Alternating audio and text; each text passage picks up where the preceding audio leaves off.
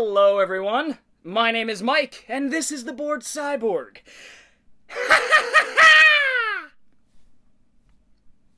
That's my maniacal laugh.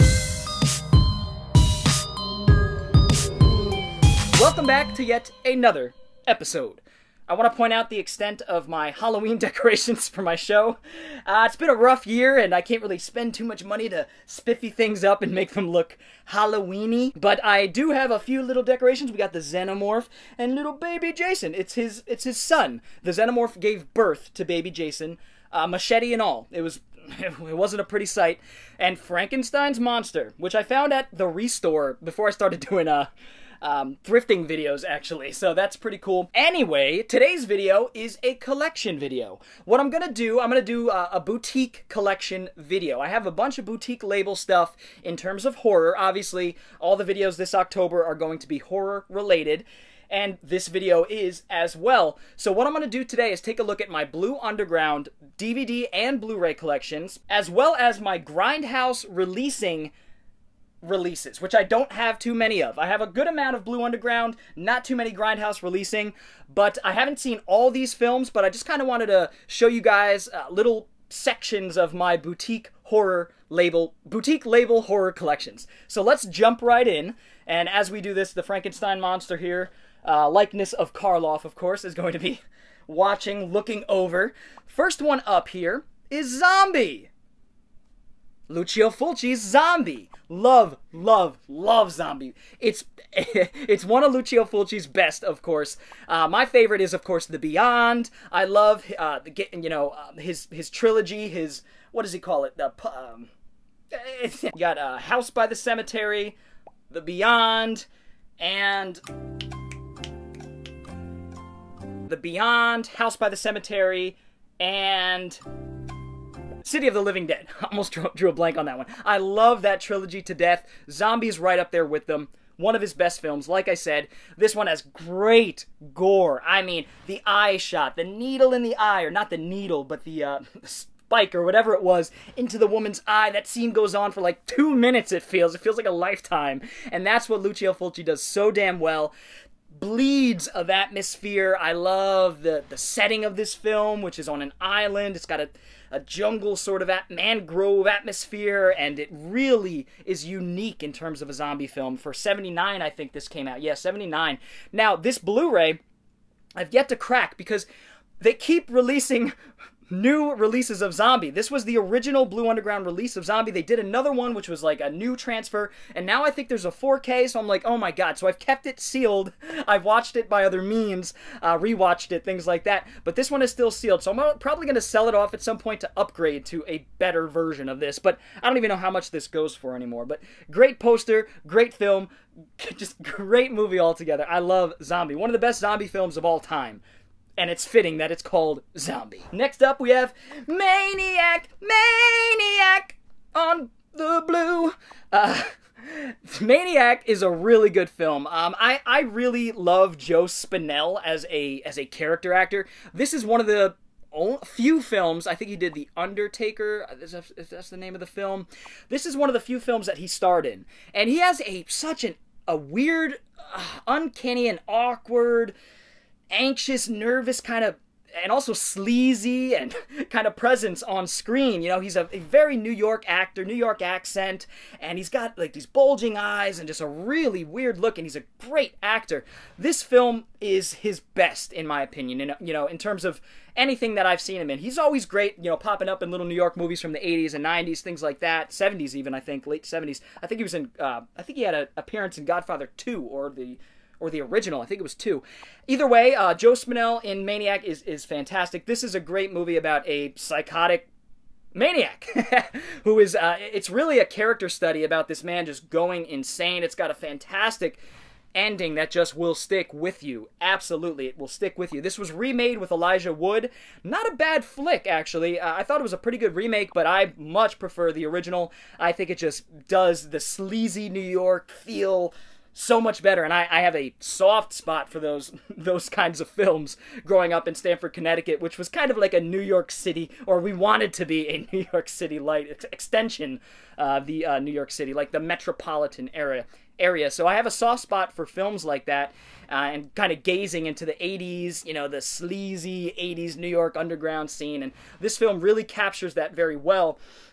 I forgot who directed this. Right, of course, William Lustig, who did Maniac Cop.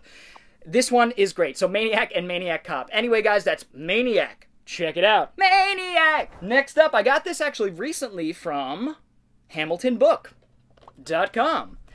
That is Manhattan Baby, another Lucio Fulci film. And I have to say Lucio Fulci like this. Maybe it's the Italian in me. I don't know what it is, but you have to say Lucio Fulci.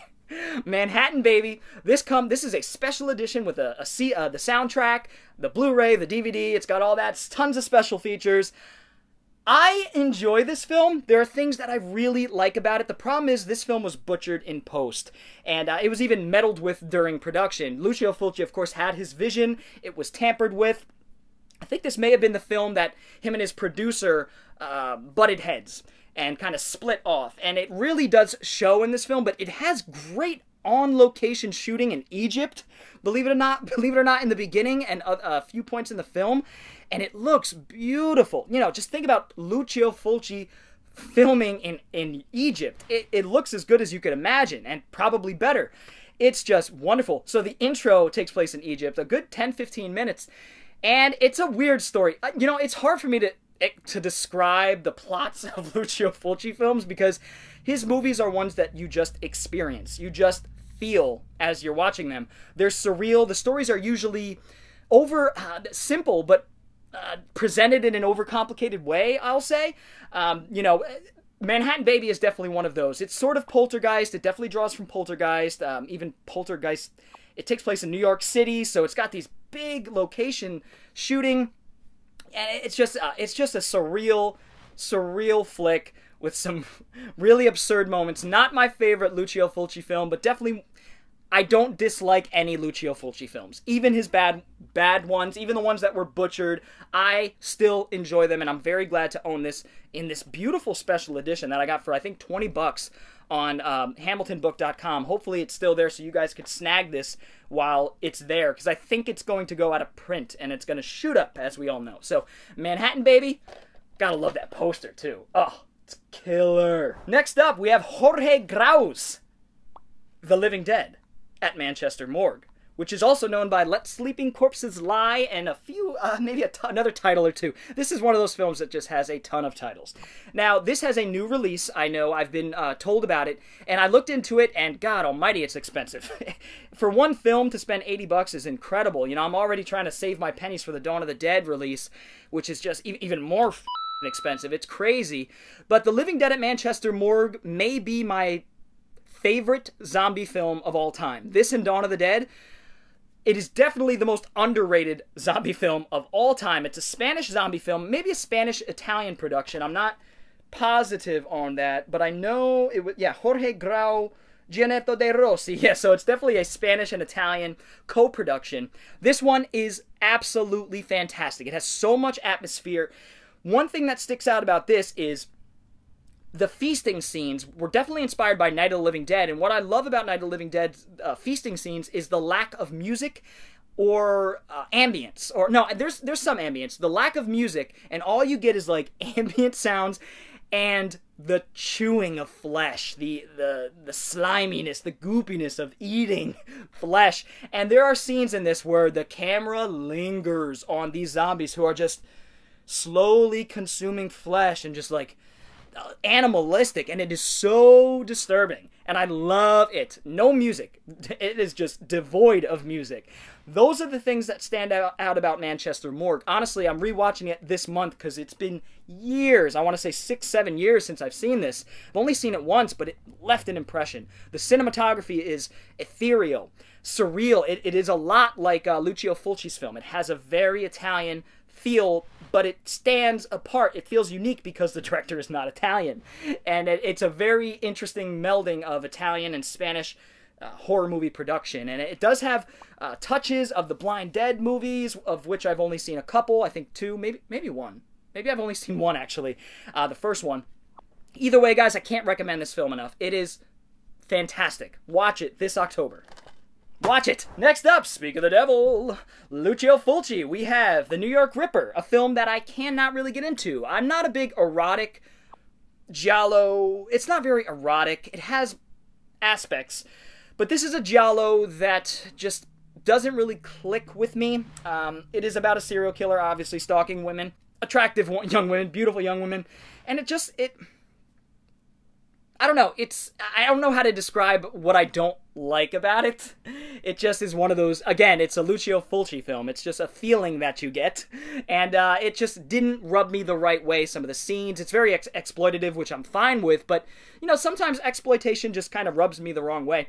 That was the case with New York Ripper. Not a fan of that film. And I was very bored at points. And I was like checking the time. I'm like, Jesus, man, this is slow. That's probably my least favorite Fulci film, but I'll watch it again. Don't get me wrong. You know, I will give it another whirl at some point. Next up here, we have City of the Living Dead and The House by the Cemetery. I haven't seen this since I was a teenager, The House by the Cemetery. City of the Living Dead I've only seen once as well, but god damn does that leave an impression. That movie is known for its gore. I mean, incredible gore. I want to talk about the scene, spoilers real quick, for one of the great gore scenes of all time, where a woman, I believe, as far as I remember, pukes up her insides. And it takes like 2 minutes for her to puke up all of her insides. And it's like intestines, and it just keeps coming out of her mouth. It is so disgusting. One of the great effects of all time in horror cinema, in my opinion. I think it's fantastic. But the movie is great too, as a whole. It's, again, it's part of his, I forget what it's called, Gates of Hell trilogy. That's what it's called. Where it's City of the Living Dead, House by the Cemetery, and the Beyond. Can't really talk about House by the Cemetery too much. I remember enjoying it. I watched it when I was like 19 or maybe it was my early 20s, and it was on like a really shoddy like diamond release DVD. It wasn't very good. So I have to rewatch it on the Blue Underground Blu-ray here. So that is the Lucio Fulci collection. Very glad to own this. I'm drawing near to owning almost all of his films on Blu-ray, which is fantastic. Next up, we have Death Dream. This has another title. I forget what the other title... Dead of Night, that's it. It says on the back. Dead of Night, the Night Walk, the Night Andy Came Home. What a title. Yes, this is a great film by Bob Clark, who was one of the most versatile directors, you know, that was doing it. He passed way too soon. He got into a car accident with his son, God almighty. And they passed, like, way too soon. And Bob Clark had just done, like, Baby Geniuses or whatever. But he Baby Geniuses, you know, Death Dream, Black Christmas, Christmas Story. He made one of the great Christmas horror movies, and one of the... I'm not a fan of Christmas Story, but people think it's one of the great Christmas movies of all time. So, God, it's just such a diverse director, and I'm not even mentioning a bunch of other films that he's done in various genres. But yeah, Death Dream is The Monkey's Paw. If you guys are familiar with The Monkey's Paw, you know, a family wishes their son back from you know, they lose their son in the war. They wish him back, and he appears on their doorstep, and he is not what he seems, and things start to go badly. You know, of course, the mother and father are happy to see him, but they grow suspicious, especially the father, who is fantastic in this movie. Oh, he's so good in this movie. But this, again, just a really solid atmospheric horror film by Bob Clark, who just does it so well. This is one of my favorite Bob Clark films. I like this even more than Black Christmas. Yes, I said it. I love Black Christmas, but Death Dream is my shit. It's so good. Death Dream. Check it out. Next up, I believe this is out of print. I think one of the most underrated horror films possibly of all time. Definitely of the 80s. Dead and Buried. This should be up there. When people talk about 80s, this should be up there with Fright Night and, you know, all the classics from the 80s. Evil Dead. I could go on and on. I'm not going to. We'll be here forever. Dead and Buried is one of the greats. I want to say 1981. Yep, 81. It's directed by Gary Sherman. I should know that. I did a whole riff review on this. Go check that out if you're interested. When I was doing the riff reviews, which I want to get back into, and I'm maybe doing. Let me know if you guys want to see more riff reviews, if you even remember them. That's what I started doing on my channel when it began. Dead and Buried follows a police sheriff in a small New England town. Foggy New England town. This film bleeds of atmosphere as well. You could tell, like, the horror films that I really love depend on the atmosphere. Not depend, but they are just accentuated by its atmosphere. And growing up in New England, it really captures that New England feel. I think it might be the Pacific Northwest where they filmed it, but I think they say they want it to take place in New England. It does feel like a murky New England coastal town, maybe in Massachusetts, And Dead and Buried is just fantastic. It's about the sheriff who's trying to figure out what the hell's going on in a small town. People are dying. People are reappearing. Weird things going on. Jack Albertson is the embalmer, or what do they call them? Cremator, caretaker. I'm blanking on the word. But Jack Albertson is fantastic in this movie. The late Jack Albertson. He was very, very old by the time he got into this. But about, 6-7 years earlier, he would be in Willy Wonka and the Chocolate Factory as Charlie Bucket's granddad, what's his name? Grandpa Joe was his name. Grandpa Joe. And Dead and Buried is just one of the greats, guys. If you haven't seen this, definitely check it out. It's got Robert Englund in a small role, more than a small role. It's a bit role, don't get me wrong, but you see his face a few times. He's got a bunch of lines, and he's super creepy. This is pre-Nightmare, Nightmare on Elm Street, obviously, 81. Dead and Buried, guys. Check this one out. Next up, here's one I haven't seen. I've been on a roll with films I have seen. Daughters of Darkness. This, I believe, is an erotic horror film. I have tried to penetrate those, and I've had a hard time, I will say, but I think that is mostly because I've only stuck to Jess Franco films, or Jesus Franco. Jesus Franco is not my favorite director. In fact, I don't think he's a talented director at all, and a lot of people love him. I hate Vampiros Lesbos. I hate Exorcism. I can't stand his movies, but I'm going to continue to try, and this one, obviously, I don't think is directed by him. Yeah, Harry Kumel is the director here. I'm not sure what country this is. Kumel, is it? Let's see. Is it a French film? Yeah, I think it might be a French film. There you go. So, French erotic horror film. That makes sense for the French. And maybe it's a little bit better than Spanish erotic horror films. We'll give it a whirl at some point. Daughters of... Voice cracking. Daughters of Darkness. Next up, we have a Killer Thrillers collection. None of which I've seen. I've yet to even open this. I remember when I sold off all my DVDs to fund this bad boy. And I think this is out of print now. Baba Yaga, which is a boogeyman, right? I learned that from John Wick. Boogeyman in Russian, I think. I don't know anything about that film. Night Train Murders. And Strip Nude for Your Killer, which sounds like a good time. I don't know anything about these films, guys, so I'm going to rely on you to let me know which ones are worth watching, if they're all worth watching, which ones I should bust out this October, maybe. Let me know down in the comments below, because I have no idea. Next up, we get to the DVDs, the Blue Underground DVDs. This one still has a sticker from the old Ed McKay store that I used to work at in Raleigh. This one, I believe, is another erotic horror film. Vampires, with a Y. That's what makes it unique. We've got a whole bunch of sex going on in the back. And let's see. Jose Ramon Larraz. Okay, so Spanish horror film. Spanish erotic horror film. I gotta give this one a shot because it's not Jesus Franco. Vampires. Is this one good, guys? What's your favorite erotic horror film? Let me know that. I am genuinely curious because I'm close to striking out. I've seen 2, and that's 2 strikes. So let me know down in the comments below, what is your favorite? I know a lot of people are fans of Jess Franco. I get it, but he's not for me. So recommend something else. That is Vampires. Next up is a Dario Argento film. This does have a Blu-ray release. I really need to upgrade this one because this is a pretty solid... This is the best 90s Dario film that I've seen. Stendhal Syndrome. And it follows a young girl, Asia Argento, actually, his daughter, who has like this weird hallucinatory disorder thing that she goes into like this hallucinogenic fervor when she sees works of art. And of course it's a giallo, so there's a serial killer abound, and it's weird, of course, right? Because it's Dario Argento. Not as weird as Fulci, but, it's strange, it's surreal, it's a good giallo. It's a solid 90s giallo, and there aren't many of those. So that is Dario Argento's The Stendhal Syndrome. I was surprised with this one. I didn't think I was going to really love it or like it, but I really do like it, and I do need to upgrade this one. The Stendhal syndrome. Next up, we have Mark of the Devil. I think, is this another erotic one? The first movie rated V for violence, totally uncut and uncensored. Michael Armstrong, sounds like an American film or an English film. Yeah, I don't think it's, I don't think it's erotic. I think it's satanic, and it's a period piece, so I'm interested in this one for sure, obviously. I don't know anything about it, though. Mark of the Devil. You guys like this one? No? Yeah? Ha! We've got a couple more DVDs here from Blue Underground. This one I really need to upgrade, because I love this film. This is one of the most... To say that this is one of the most surreal Italian horror films, that's saying something, man, because so many of them from the 80s and 90s are so bizarre, and the 70s.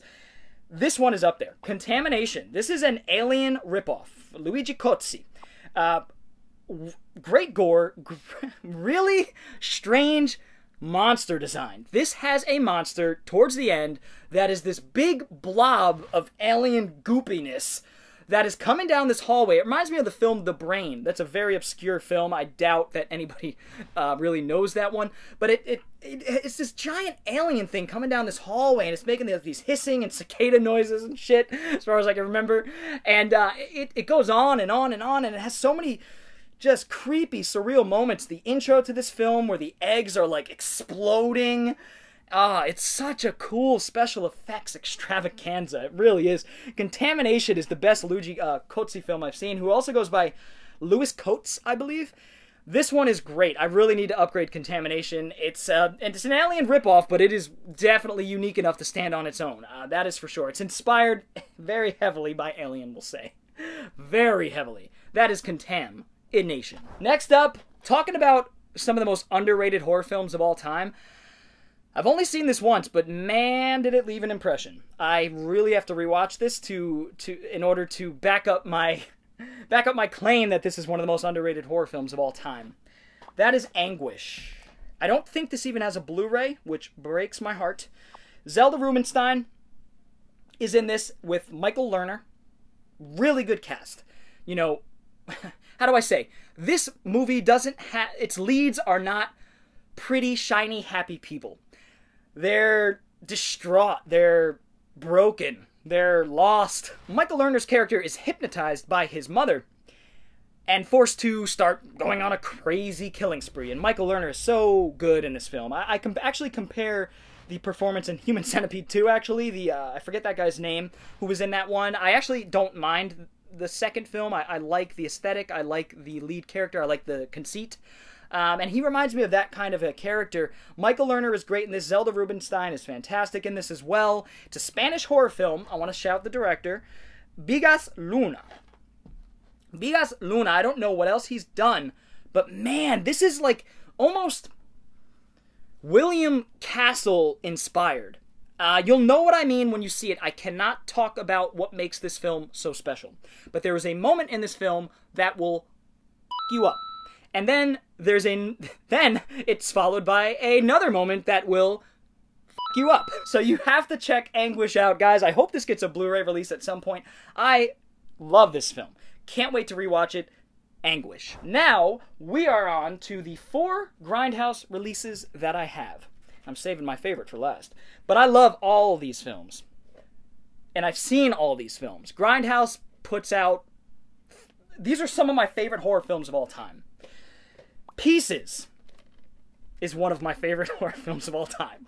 At least based on my first viewing, which was on a really shoddy DVD.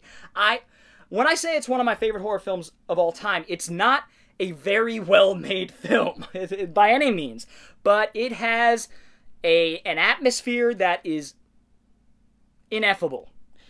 It has these moments, like a ninja popping up for no reason in the middle of the movie. Like, why is there a ninja? There is literally no reason for a ninja. The gore in this is what you go to this movie for. It is so surreal, bloody, abrupt, and it'll just grind you, man. It's so good. I love the gore in this film. And this film is directed by Juan Piquer Smith, I want to say. Juan Piquer Smith? I'm going to check now. You know me. I try to get it on my own. And, of course, it does not say the director's name, but I believe it's Juan Piquer Smith. I'll probably correct myself if I'm wrong. This follows a crazy maniac killer, psychopathic killer, who is killing young women, very typical, but he's taking their body parts and doing something with them. I'm not going to say what that is. You could surmise. But this film is so wonderful. It has a palpable atmosphere. It exudes from the screen.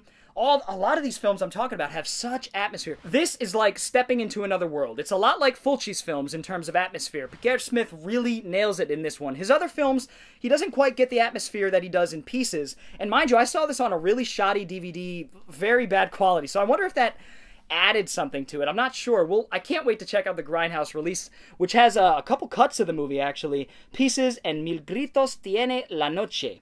Mil Gritos, free. Gritos is free. Tiene is to have the night. Free to have the night. I can't translate that. But it's the original uncensored director's cut. 3-disc deluxe edition, 2 Blu-rays, and the soundtrack CD. That is incredible. Can't wait to check this out again. Pieces. Whew, it's hot in here. I got my lights on and it's steamy in here, so forgive my sweat, and I'm getting very animated. I'm getting excited about all these films. Next up, this is definitely one of my favorites of all time, especially from the 70s.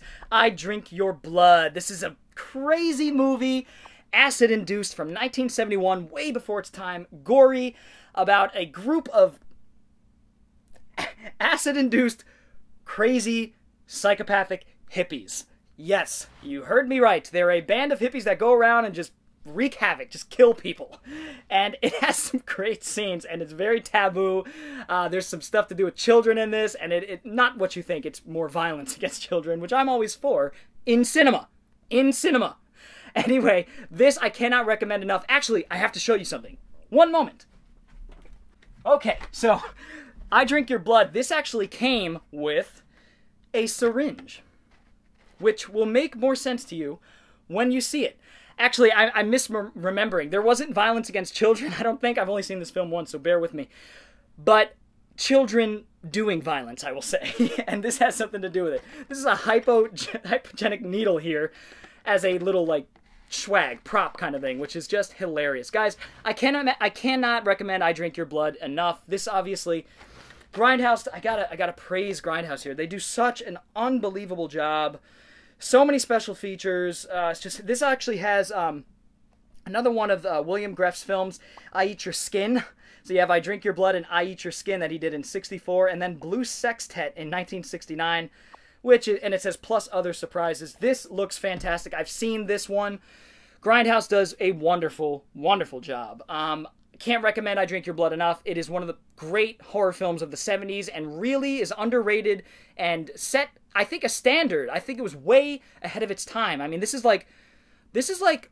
pre-Exorcist, so this is at least a few years ahead of its time, maybe even more. I love I Drink Your Blood. And with a title like that and satanic imagery on the front and murderous hippies, you can't go wrong, man. I Drink Your Blood. Next up, we have a film that I do enjoy and I appreciate as a found footage aficionado. Cannibal Holocaust. This is really the first of its kind. It's not a full found footage film. It's a narrative and found footage film sort of smushed together. And it's good. It has animal cruelty, which I absolutely despise and I don't get behind in any fashion. And I can't watch those scenes. And I hope this has a version where they take that stuff out. I think they do. I used to have Cannibal Ferox.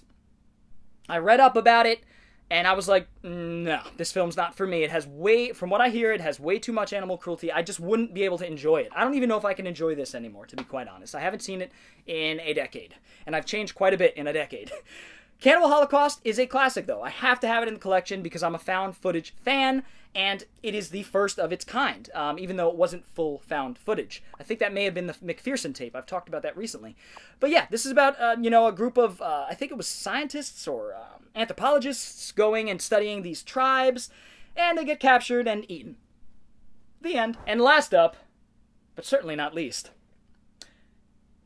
this is in my top 5 favorite horror films of all time. The Beyond. No film has atmosphere like The Beyond. The cinematography is unmatched. It's the best Lucio Fulci has ever been. He's at his prime coming off of Zombie for The Beyond. This is about a house that is built on one of the gates of hell. It's one of the gates of hell trilogies, right? And it's giallo-ish, it's dreamlike, it's zombie-ish, ghoulish. That's the thing, man. Fulci's films are in a category of their own. Yeah, some of his films are definitely zombie films. This is a zombie film, but there's more to it. There's more to it. Fabio Frizzi's music, is that Fabio Frizzi? Did I get that right? Fabio Frizzi, oh, Fabio Frizzi. Fabio Frizzi, I got it. Bonus CD, it has the CD which I have listened to. I actually should bust this out and put it in my car for this Halloween or this October. I love The Beyond absolutely to death. It is one of my favorite horror films of all time, one of my favorite films of all time. And you know what's funny? The first time I watched it, I was like, this is good. I like this. It's different. It's surreal. I wasn't blown away. It was like a 3 out of 5, right? And then, a couple years later, I watched it again, and it changed my perception of cinema. This is one of the most influential films for me, that you could craft something that just feels like it exists in a whole nother dimension. And he does that so well with just floaty, ethereal camera work going through hallways and upstairs and around bends and just atmospheric establishing shots of the house and the shot on the highway with the woman with the whited out eyes. By the way, the whited out eyes is one of those things that I've taken. I love that imagery. It's so creepy to me because eyes, you know, the window to the soul, when they're not there, black is creepy too, but the whiteness, something about the white of the eye, just whited out eyes just absolutely creeps me. The blind woman, of course, in this film. And man, does this affect me every time I watch it. I try to watch it once a year. One of my favorites of all time. I could talk about it on and on and on. The Beyond. I just want to thank you all for checking out this video. I hope you enjoyed this little boutique label collection video. I have more of these to do for sure. Not sure how many I'm going to do in October because I want to do other cool things that I have planned. You shall see. Stay tuned. I've got something really cool planned, guys. I don't want to say too much. All I will say is it's horror related, and I've been working on it for the last 4 months. A lot. So I'm getting to the point where it's almost finished, and you will all be able to hopefully enjoy it by the end of the month, by October 31st, Halloween. So stay tuned for that. I'd love to know what your favorite Blue Underground release is, and as well as your favorite Grindhouse Releasing release is. That's funny to say, right? Grindhouse Releasing release. I'd love to know what your favorites are. Feel free to leave them down in the comments below. It could be something that I don't have. In fact, that would be cool, so I could kind of look into it. I don't know what else they have. I think I have a bunch of them. I know I don't have all of them, so let me know which ones I should look out for, which ones I should pick up down in the comments below, and we'll get a discussion roll. You know, if you enjoyed this video, feel free to give it a thumbs up, and if you're new to the channel and want to see more videos like it, go ahead and hit the subscribe button, as well as the little bell. Bell for notificaciones. I also have t-shirts and a Patreon now, so feel free to check those out in the description below. Anyway, guys, it's really, really hot. I will see you next time. Bored Cyborg is out. Happy October, motherfucker!